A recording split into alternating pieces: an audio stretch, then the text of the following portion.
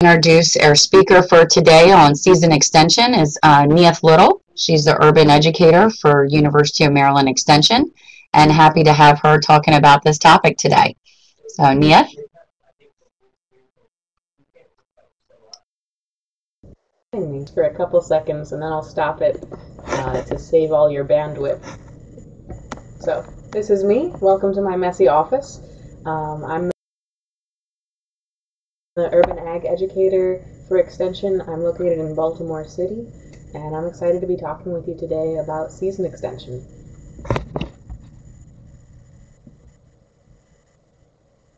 Would you like me to get started with the presentation, Shannon, or do you have anything else?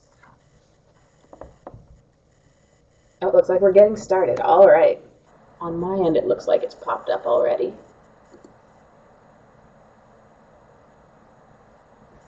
Should be down in the right-hand corner of your screen.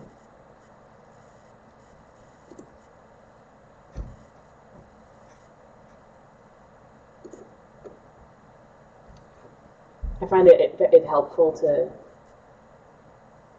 know a little bit about the audience before I try to start talking, so I don't make it too basic or too advanced.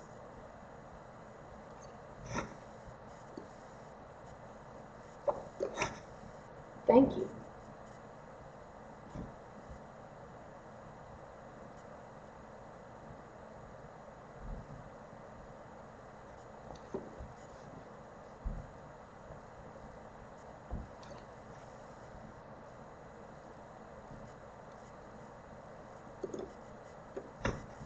Alright, I'm gonna leave that open if anyone wants to add any more. Oh, awesome. So some folks with a very short growing season who want some ideas on how to deal with that. Someone who's in public education and wants to share information probably with the folks that they teach. Someone who has had experience with fall season extension, but the cover didn't stay attached. That's a common problem. Thank you very much. I'll leave that up in case anyone wants to add anything, but I'll get going with the presentation. So my goal for the hour that we've got today is I'd like to have you come out of this with the ability to consider what type of season extension would be appropriate for your farm and your goals. And I'd like to share with you some of the key pitfalls and some tips for success as you start trying out season extension technology.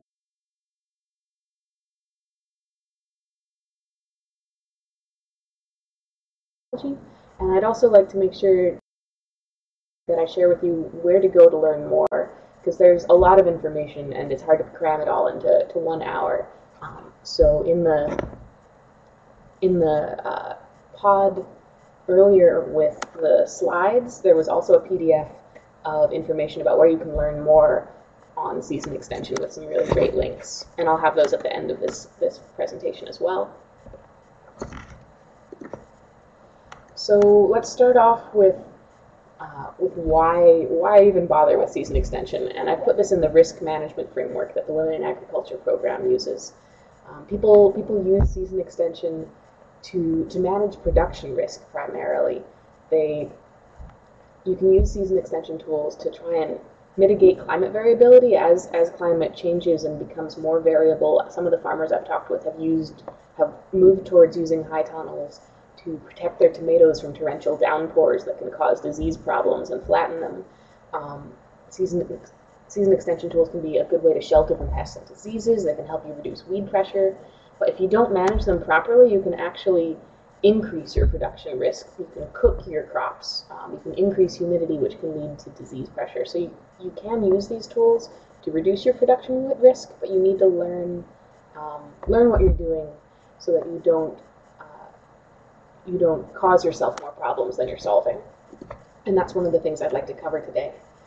Season extension tools also can be used to manage marketing risk. You can use them to extend that very short growing season into what we call the shoulders of the season, and then market your crops at a time when there's less competition.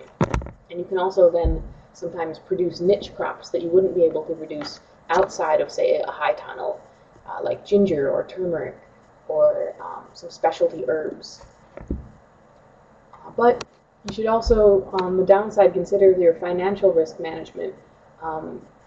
Building a high tunnel, using plasticulture requires investment and maintenance, and it's important to think about, before you invest into those tools, whether these costs will be paid for by the benefits of the crops that you're producing, by extending your growing season, by being able to produce niche crops you wouldn't be able to produce otherwise. So there are 4 main types of season extension that we're going to talk about: crop mulches, row covers, high tunnels, and greenhouses. And I like this picture because it shows kind of all 3 of them, with the crop mulches at the lower left-hand corner, and then the low tunnels or row covers, and then some high tunnels. It doesn't actually show greenhouses, and we're not really going to talk about greenhouses today, except for how we tend to define a high tunnel versus a greenhouse. And there are other trainings you can go to if you want to learn more about greenhouses, but they tend to be more investment intensive and more energy intensive, so we don't tend to categorize them the same as these low energy, low investment season extension tools. So let's start off with crop mulching systems, and if, as we're going along, you have any questions, definitely pop them into the chat pod, and I can try and answer them as we go, and we can also talk a little bit at the end of the presentation. So crop mulching systems are kind of maybe you wouldn't think of them as a season extension tool, but you actually are modifying that microenvironment around your crops. You're reducing weed pressure, you're increasing soil temperature. In some cases, if you're using reflective mulches, you might be decreasing soil temperature, and you're protecting the moisture, and you're protecting your crop from pests and diseases. Historically, we've used organic mulches, like straw. Probably if you've grown tomatoes, you've tried using straw as a mulch. There was some interest in paper mulches, but those have quickly been eclipsed by these new plastic mulch products. Organic mulches, people still use them often. The con of an organic mulch is that they tend to be bulky, and they weigh a lot, and they require a lot of labor to get them spread. If you've ever spread straw on a tomato crop, you know that takes a lot of labor. But you don't need as much equipment investment necessarily, and it does decompose. You don't have as much of the disposal problem as you do with the plastic mulches. You can still use organic mulches for weed suppression and moisture retention, and that crucial reducing soil splash. That's the way you can use mulches to reduce disease pressure with things like tomatoes, that if the soil splashes up, that's a way to introduce, when it rains, there's a splash from the raindrops, and that can introduce bacteria to the leaves of your tomatoes. So covering the soil is one way to use integrated pest management to protect your crops from diseases and reduce that disease introduction. Plastic mulches, as opposed to organic mulches, are a little bit easier to scale up to larger scale because they have less labor required to install them. You can get equipment to install plastic mulches, which allows you to use them at a large scale. But if you do decide you want to use plastic mulches and get a mulch layer, that is an equipment investment. So you kind of have to weigh those 2 things. If you're at a small scale, maybe it's not worth it. If you use a drip tape underneath, it can enable you to use fertigation, which can increase your efficiency of fertilizer use. And the plastic mulches, again, help with weed control, weed suppression, and moisture retention. The plastic mulches, as opposed to organic mulches, tend to be used more for increasing soil temperature, helping the soil warm up in the spring so you can get an earlier crop in, keeping the soil warmer in the fall so you can extend your crop further into the season. So that's why we've included these in season extension tools. A couple of definitions. Plasticulture is a term we use for using plastic products in general, in particular plastic films, to enhance plant production. And a plasticulture system is combining several of these tools: mulch, drip tape, maybe even a low tunnel on top, to improve your production system. You can just use basically the mulch and the trickle tape. Some folks can then even add more features, an injector for fertigation, raised beds to improve your microclimate management, row covers and low tunnels on top. But you could just be as simple as just using mulch. It depends on what level of intensification is appropriate for your farm. Oops, I skipped too many slides. There we go. We've got a couple photos here. Let me know if they're not loading for you. I know sometimes the photos take a little while to load depending on your web connection. So here's some of the equipment that people use for laying plastic mulch. On the left, we've got a plastic mulch layer. It's got those coulters that then fill in the soil on the side. On the right, we've got a bed former that forms the bed before you lay the plastic mulch. If you've noticed those footprints, this is actually from a field day demonstration. You wouldn't actually want to walk on your beds like that if it were real. And the coulters there, laying soil over the edges, that's really key, because if you're using plastic mulches, it's really important to bury the edges well. So if you don't use the equipment to do it for you, that's an important step to factor into your labor timing, because you'll need to add soil on the edges to keep the mulch down by hand. Here's another close-up of that plastic mulch layer, and it's a relatively low-tech piece of equipment, and just attaches onto the end of your tractor. You don't even need a PTO attachment for this. A water wheel transplanter, that's one step up for mechanization. You can just, most of the plastic mulches, if you notice the little holes there, you can punch a hole just with your fingers. But if you are at a larger scale, you can scale up with something that will punch a hole for you, and you can have folks ride along and plop your transplants in. It tends to be a little bit less rough on your back than going along and straddling the row and putting transplants in that way. So it does tend to speed things up and be a little bit less rough on your field crew.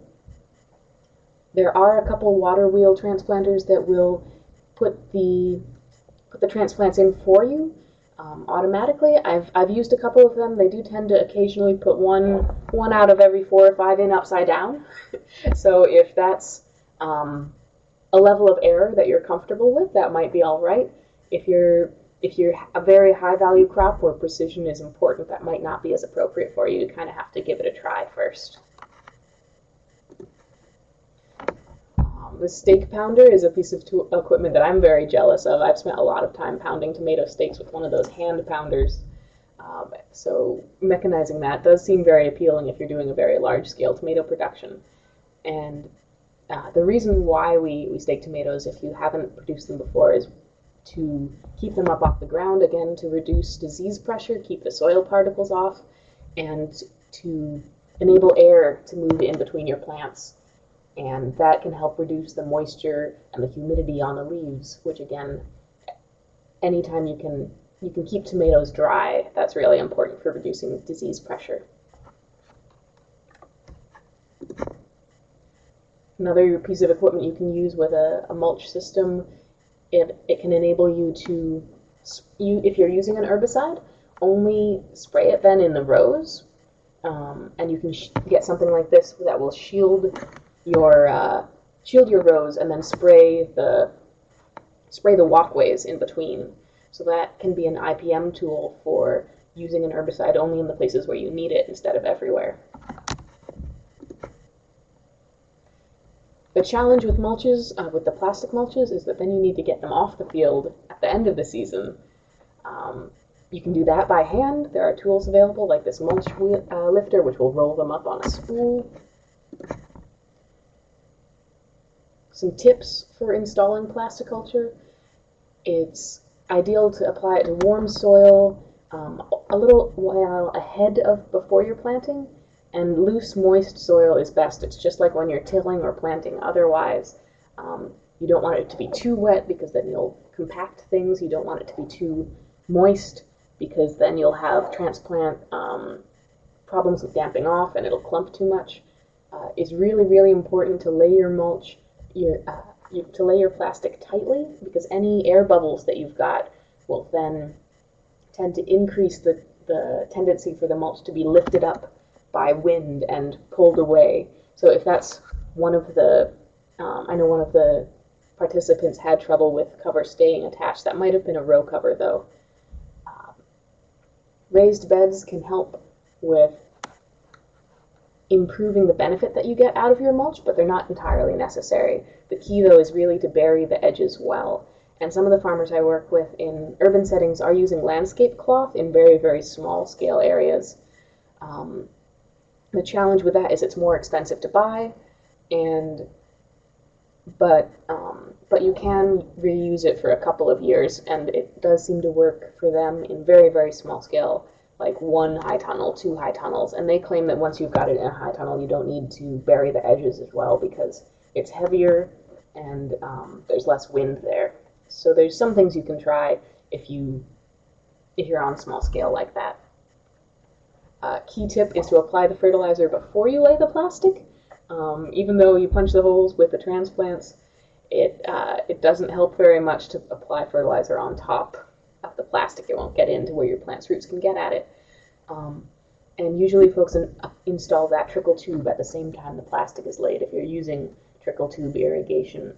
And if you do that, you then do have the option of trying fertigation, where you would inject water-soluble fertilizer into your irrigation and spread it along the tube. And that's another way of using your fertilizer more efficiently and reducing weed pressure, because you're getting the water and the fertilizer right to your crop where they need it, and there's less opportunity for competition from weeds. Big challenge with plasticulture mulch is disposal. You can take it to the landfill. Some of it is recyclable, but you get the problem of all the soil stuck to the plastic, so some recyclers won't take it. Some people are using it for fuel. The one thing I would not recommend is what's shown in this picture, dumping it on your own land, by the edge of the woods. That's kind of a no-no. We've got a question. I have raised beds, and one problem I wanted was to use raised beds with covers. Used a pipe bender, ended up with 6 beds to cover, didn't know how to attach it at the bottom. Having wind problems. Sounds like you're using low covers, with essentially low tunnels with little pipes, and that remake cloth on top. Yeah. Were you having trouble attaching the pipes or the row cover at the bottom? I'll keep going. We'll talk about that a little bit more.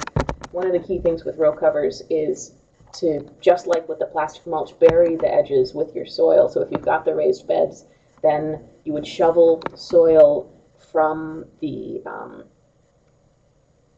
interrows, from the paths in between your beds, onto the edge of your cover. You can use those like big staples that people use. 8-foot pipes covered with a winter cloth. Okay. Cool. You can use those big landscaper staples, but you can use that more with the landscape cloth, though. If you try to use that on plastic mulch, it'll just tear your plastic mulch. And if you want to use that on your row covers, it depends on the strength of the row cover you're using. If it's that sort of poly cloth that's kind of an opaque white color. Some of the heavier ones can handle the landscape staples, but some of the lighter ones probably would just tear. So it can be a real challenge trying to keep them from blowing away, for sure. The only thing I can really suggest, the best way, is to try and bury the edges at least to 6 inches in soil. But then you run into the challenge of, if you need to get in there and change things, you have to dig it back up again.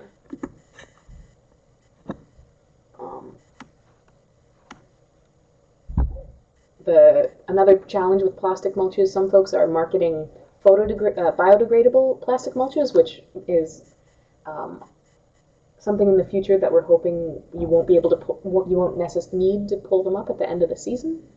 But unfortunately, biodegradable usually means photodegradable, so the light from the sun will start breaking down your plastic mulch. And we haven't got it worked out quite right yet, where it will either, the products that are available tend to either start breaking down before you want them to, or not break down after you've tilled them under, because once you've got them under the soil, they don't get that light to break them down. And the temperatures in the soil don't tend to be high enough to compost them the way a commercial composter would. So some of those products, I would say if you want to try them on a small part of your field before you invest in them all the way, to see how it works under your conditions. Rolled paper mulch is another option for people who want to avoid using plastic, but it also tends to be a little bit more fragile.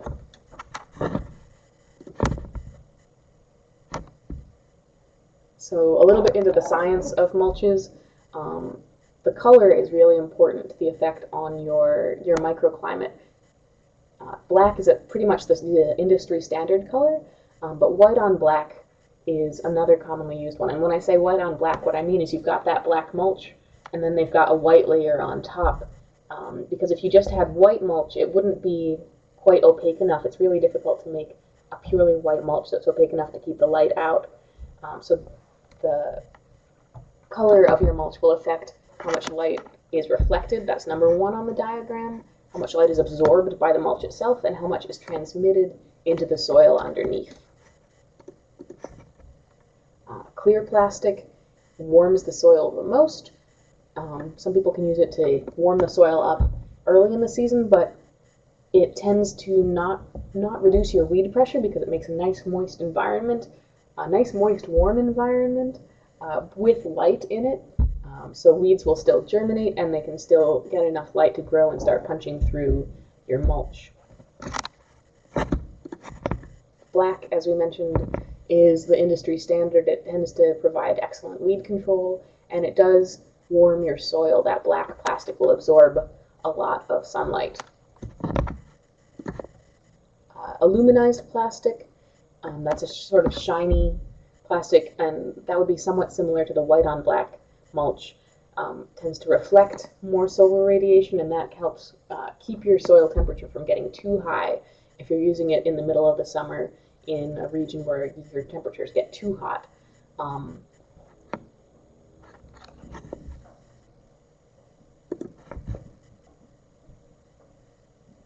And there has been some research on using other types of reflective mulches.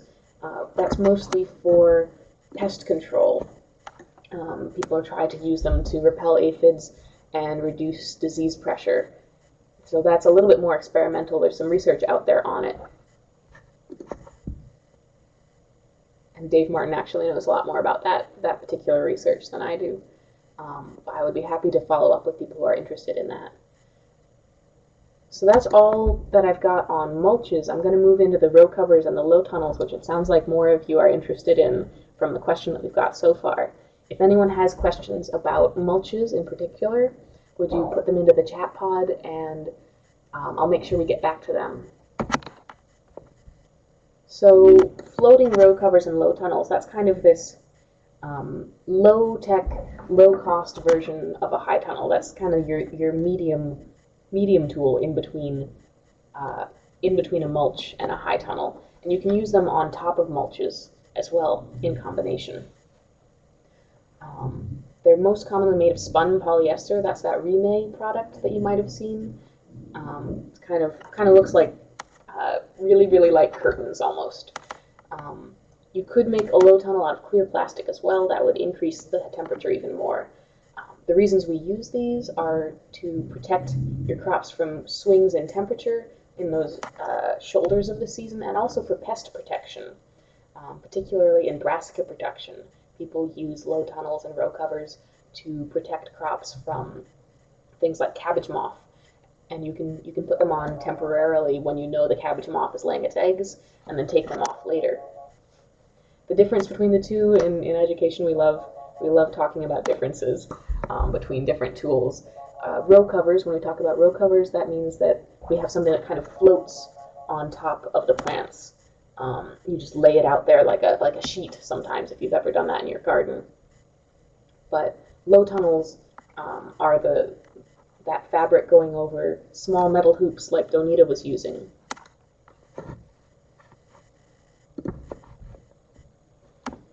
Here's that floating row cover. The advantage of this is It's quick, it's short term. You can throw it out there if you've got a threat of a frost and you just want to give your crops a little bit of protection for 24 hours, 48 hours. But as opposed to a low tunnel, there's a greater risk of them blowing away or damaging the foliage if you leave them out for too long, because you don't have those hoops that you can see in the back of the picture to keep it off the foliage. And usually when people use that, they just weight them down with rocks, or in this case, bricks. Low tunnels, which I think is what Donita was talking about. Here's a picture of those with little metal hoops, and then that spun polyester cloth over the top. And you can see in this example, they've buried the edges very well, which is crucial to keeping it from blowing away. Installing these is more effort than just a floating row cover, but it offers more longer-term protection. And you could, instead of using the spun polyester that's in this picture, you could use clear plastic if you wanted to make essentially a miniature greenhouse, really heat up.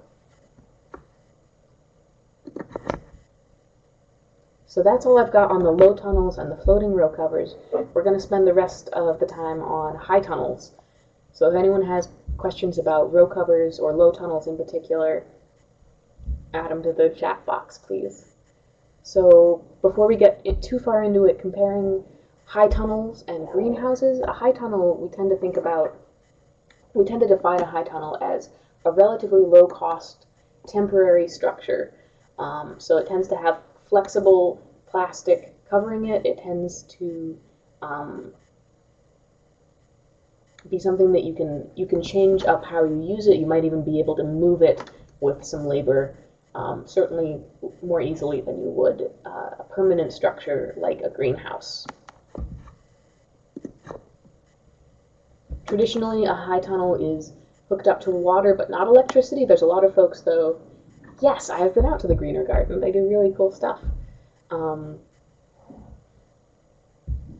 Traditionally, high tunnels are hooked up to water but not electricity. There are certainly people who use sort of a hybrid of a high tunnel in a greenhouse, where you might have a heater in there that you can use to turn on occasion when the temperature drops very low, or you might add fans. And that's where you tend to start grading from what we consider a high tunnel into what we consider a greenhouse. Typically, people use passive ventilation, where they roll up the sides, and then, oh, thank you, there's a PDF of the slides that we're working with, and also a PDF of some links to where you can learn more information about season extension.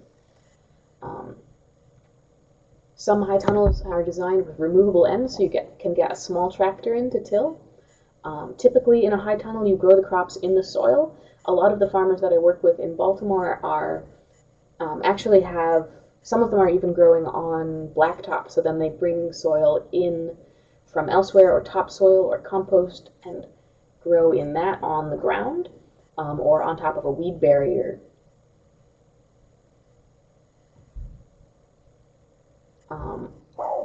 In comparison, in greenhouses, usually you're growing on tabletops. One of the advantages of using a high tunnel is that it gives you another tool for weed control. Because you're keeping the rain off, you have more control over where the water is in your high tunnel.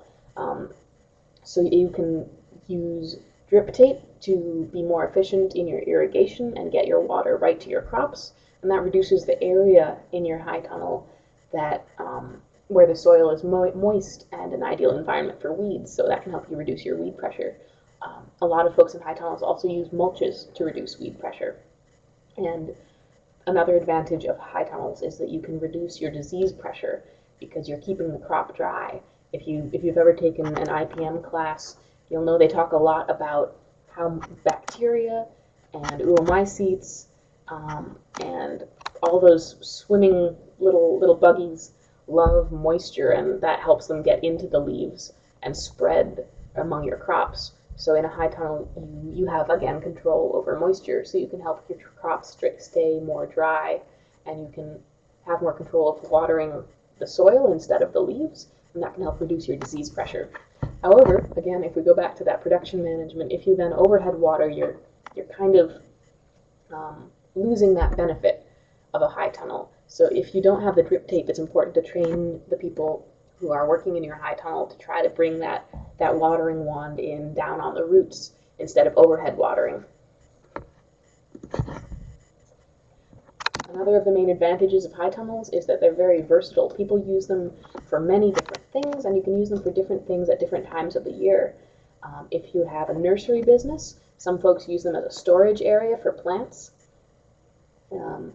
If you have tables in a high tunnel, one farm I used to work on used them for curing squash and sweet potatoes after they harvested them, but before they sold them to people to add that sweetness that you need a little bit of time after harvest to add.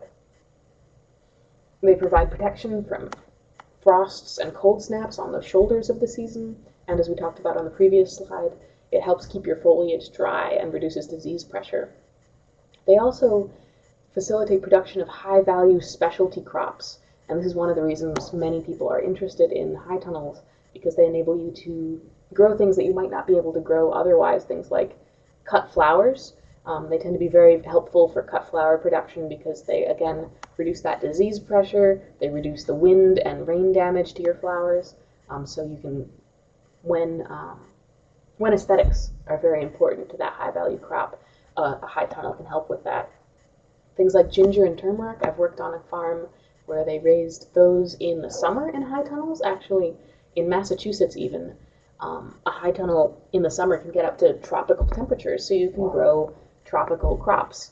The challenge there, though, is it's only tropical temperatures in the summer, so that's why people were growing ginger and turmeric, which are annual crops essentially, in our area in a high tunnel, instead of something like, say, figs, which in Massachusetts you would need a high tunnel, you would need a greenhouse year-round, but here you can grow outdoors. Raspberries are something people have experimented with growing in high tunnels. Brian Butler has done that. I believe we've got a demonstration at the Turp farm. Baby greens also, we'll talk about that a little bit more, and we'll talk about specialty crops in general. And not to be minimized, a high tunnel is a very pleasant place to do your work in March. There's nothing quite like the feeling of being out early in the spring after you've been cooped up all winter in your high tunnel, seeing little bits of snow land on the top and melt while you're in a sheltered space getting stuff started for the season. So let's talk about some tips for constructing a high tunnel. And construction is the stage where it's really important to pay attention and try to avoid causing problems for yourself later on. And one important thing is to watch for drainage problems. In this picture, you can see more the results of drainage issues where water had run through the side of this high tunnel and damaged the strawberries.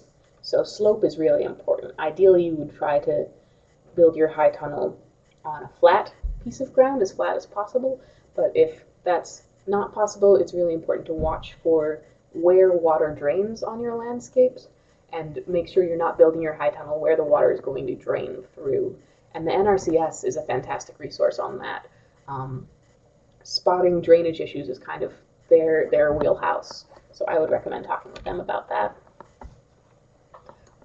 Starting the structure of your high tunnel is kind of ideal in August and November because then you're ready to go in the spring. In terms of the cost of starting a high tunnel, kits are available for $4,000 to $5,000 plus shipping and then construction for about a small high tunnel, 20 feet by 48 feet, and then it tends to go up from there in terms of kits with all the pieces available. Some folks kind of cobble together a high tunnel just piece by piece for lower amounts than that. NRCS, Natural Resources Conservation Service. They're a branch of the USDA. There is an office of the NRCS in every county. Oh yes, they tend to start at about $4,000 for a kit. So I'll go back to the cost, and then I'll go back to the NRCS. So the kits tend to start at about $4,000 to $5,000, and you can get them from a couple of different companies. You can also try and cobble something together piece by piece, but it's really important to know what you're doing and plan it out, because you get what you pay for. I know.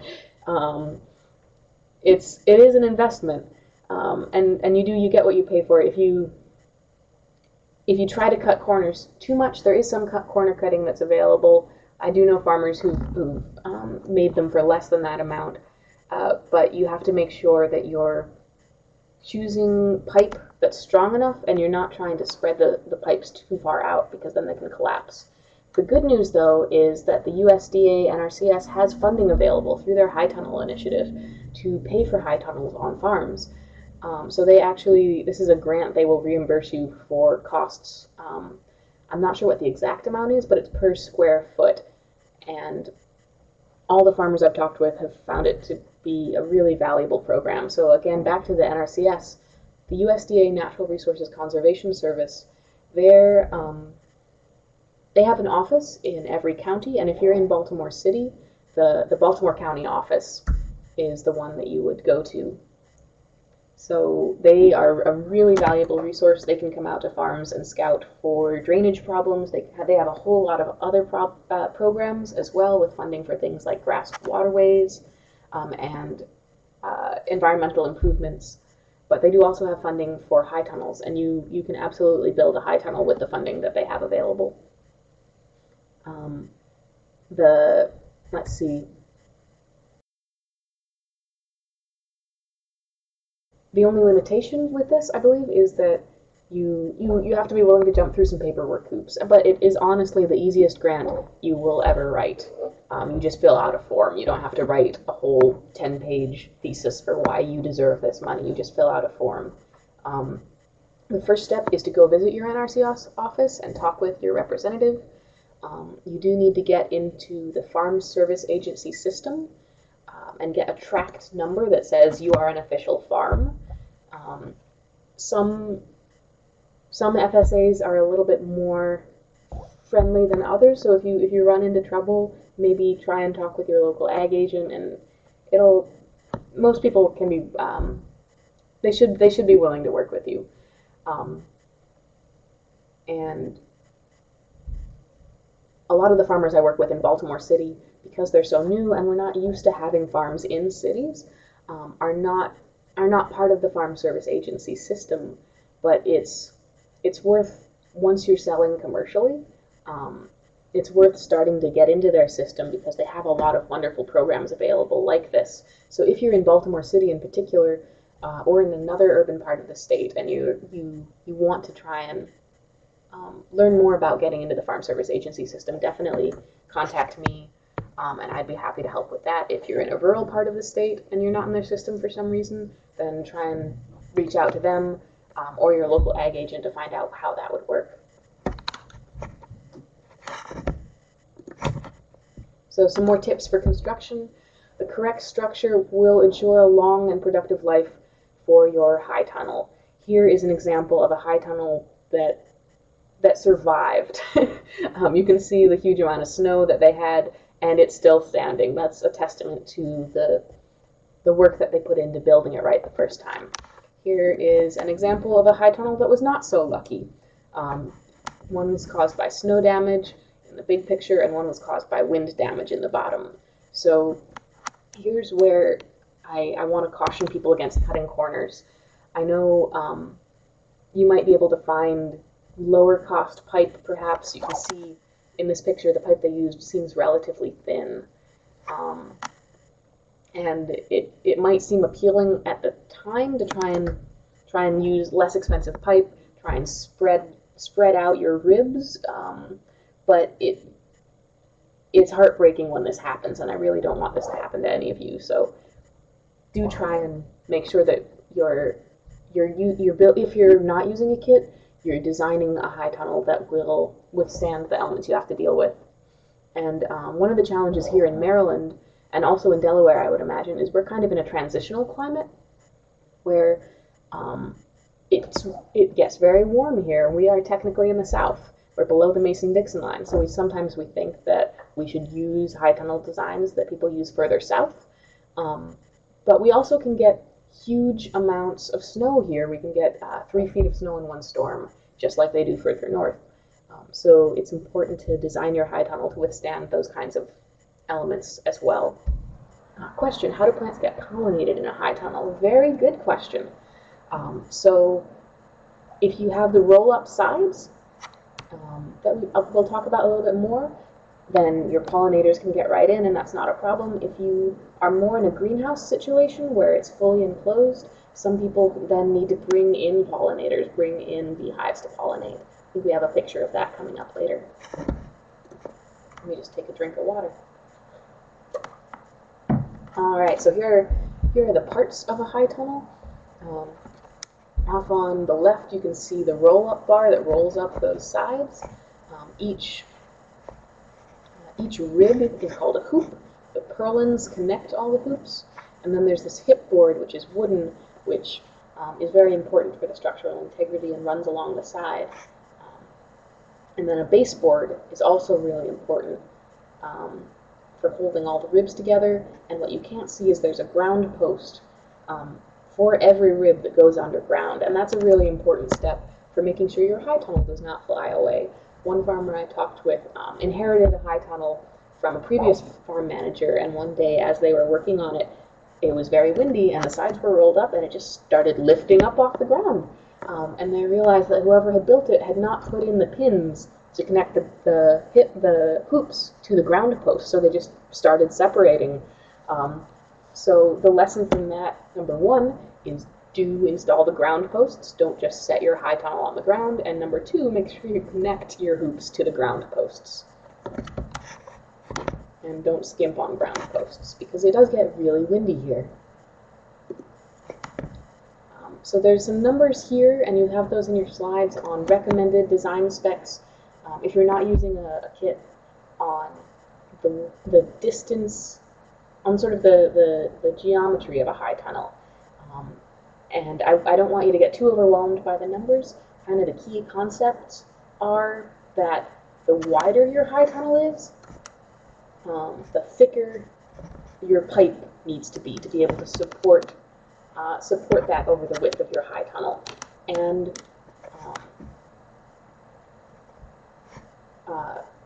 another important thing to consider is not spacing your hoops out too far apart. That's another place where people try to cut corners, is they think they can have fewer hoops and they'll just stretch them out further, but that's another place where you tend to run into collapses. Someone's asking whether it's costly to move high tunnels that have been abandoned or might be donated to you. It's, it requires getting someone with a truck who can get them to you.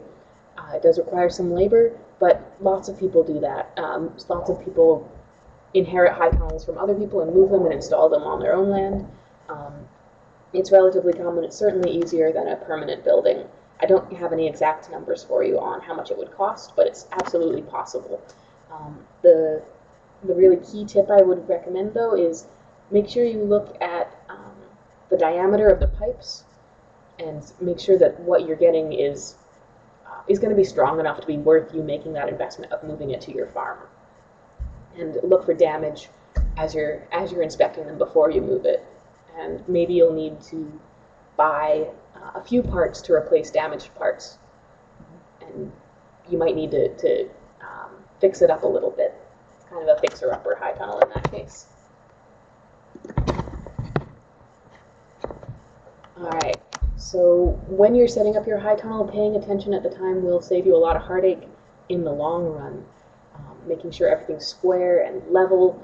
Any deviation from square will increase stress. Looks like we're getting close to 1, so I'm going to move along a little faster. I wanted to point out this hip board here. At the top, you can see the wood with the little tracks on it. This is where you attach your plastic, and this is a really key point in design. Most plastic high tunnels, they have one sheet of plastic that goes over the top and attaches in this top track, and then there's a second sheet of plastic that attaches in the bottom track, and that's what you use to roll up the sides. And that's really valuable because then if you get damage to one sheet, you don't have to replace the whole thing. You attach the plastic using what we call wiggle wire.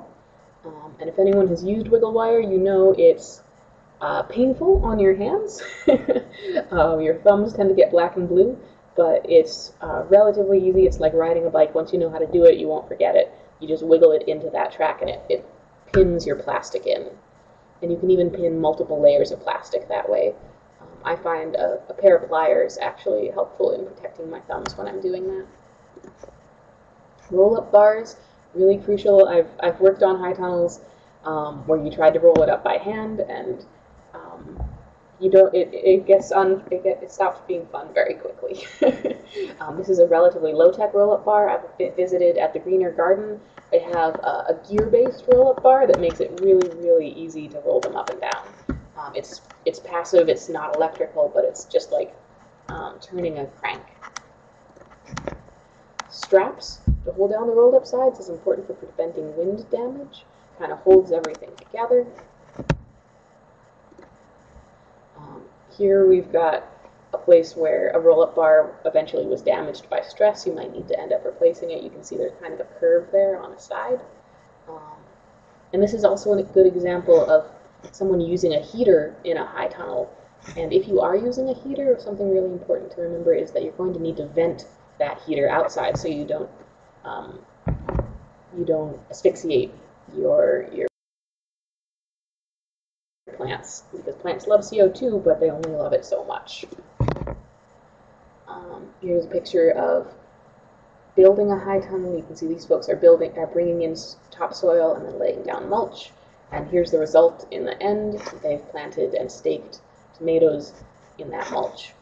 And another key thing to point out is a lot of folks will put down netting underneath that side layer of plastic. And that can be used to keep pests out, but it will also keep pollinators out.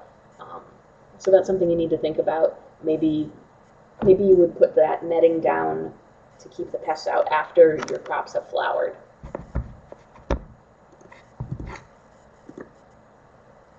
All right, high tunnel management. High level of management can lead to a highly productive tunnel. You grow multiple crops, but the opposite's also true. If you don't manage your tunnel successfully, you can just make a beautiful place to grow weeds. Temperature management is really, really crucial. In the summer, a high tunnel with the sides rolled down can easily reach 120 degrees Fahrenheit and can cook your crops. Even in the winter, a high tunnel on a sunny day, even if it's 30 degrees outside, can reach 90 degrees inside, and that's plenty to cause heat stress in your cool season crops like lettuces. However, there's huge cropping potential if you manage your high tunnel properly. Lettuces are a great specialty crop to grow in high tunnels. They're probably the most common. They allow you to produce lettuces early, and they keep them clean. That reduction in rainfall reduces that splash that gets soil into your mix, and it can also reduce that bitter flavor from getting too much sun, and it makes it very easy to cut them. Raspberries, as we mentioned, are something people grow in high tunnels, and in that handout there's some information, a link to more information about growing raspberries in high tunnels. Strawberries are another common one. Strawberries tend to be a good fit for low or high tunnels because it enables you to extend the season and protect the fruit from predators, pests, and diseases. Strawberries tend to get a lot of diseases, and there are many creative ways to grow strawberries in high tunnels to use your space efficiently. One of the problems people tend to run into, though, is if you're using these sort of gutters, if you're not in there every day checking the water level, they can dry out very quickly. Cucumbers. Lots of folks grow cucumbers in high tunnels because they tend to be a little bit thinner skinned and sweeter when they're protected from the elements like that, and you can easily hang netting to grow them vertically and be an efficient use of space. This is a good time to mention that your high tunnel is kind of your highest value piece of acreage on your farm, so it's really important to grow something in there that you can't grow outdoors to make the best use of the investment that you've made. Beyond basic high tunnels, you can have low tunnels inside your high tunnels to increase the temperature even more. If anyone's read Elliot Coleman's books, that's one of the things he uses. You can also add heat sinks, like big rain barrels, to gather heat in the hot part of the day and then release it gradually over the night. You could try active heating. Some people do that. Add a heater or even a portable heater inside your high tunnel for those cold snaps. I'd really like to emphasize, though, to be careful of fire risk. I know one farmer who had a high tunnel burn down because they had some cardboard boxes that were too close to their heater, and I really don't want that to happen to any of you. If you're going to use a temporary heater, make sure you place it carefully and exhaust it properly. If you're using drip tape, that it enables you to try using fertigation. Here's an example of a fertigation setup. Some people, if you love electronics, have figured out how to automate your roll-up sides based on, here we got a little temperature sensor. I don't know of any off-the-shelf automated roll-up side kits, though I'm sure those will be coming around. But if this is your hobby, you could probably develop something. Here's an example of someone asked about pollination. This is a completely enclosed high tunnel, a little bit more like a greenhouse, honestly. You can see those powered exhaust vents on the end and the heater, where they're raising tomatoes, and you can see they had to bring in pollinators to pollinate those tomatoes. You can, of course, pollinate by hand. Some people do that. It's a lot of labor, though. Mobile high tunnels. This is Brian Butler's research. Well, this picture is not. This is a failed high tunnel that someone tried to make sort of by cobbling things together. But Brian developed down at Turp Farm this experimental mobile tunnel for his raspberry research that enabled a rotation with the high tunnel where you could have your land covered part of the year but not the rest of the year. And that's a really important thing to mention. Is one of the challenges you run into with high tunnels is because you don't have the rain leaching through your soil all the way, because you tend to just be watering artificially, you can end up having salt accumulation that can reach such high salinity levels that it will actually impede germination of your small crops. So if you have a mobile tunnel, that's one way to get around it. You let the rain in occasionally. Another way is you do have to replace the plastic every 3 to 5 years. So whenever you do that, it helps to leave the plastic off for a year and let the rain leach those salts out of the soil. If you're on city water, a lot of city water is a higher pH actually than rainwater, so you can end up with increasing pH up into the 8s. So that's some folks who do that then need to acidify their soil. I'm going to skip this slide. So here are some links where you can go to learn more about season extension. The University of Maryland Extension has some great publications on using high tunnels in general. This first one is a case study of, I think, 3 or 4 farmers that used high tunnels and their economics. There's also a lot of information about using high tunnels to produce raspberries. Penn State is a national leader in high tunnel research. They have manuals available. University of Minnesota has some information about using low tunnels for strawberry production, but our climate is very different here, so some of that information might not be appropriate. And there's a link to the USDA's High Tunnel Initiative, and all of those are available in the PDF down at the right. So we have, I think, 4 minutes left for questions. Sorry, I went on a little bit. Are there any other questions that people have before we end this session?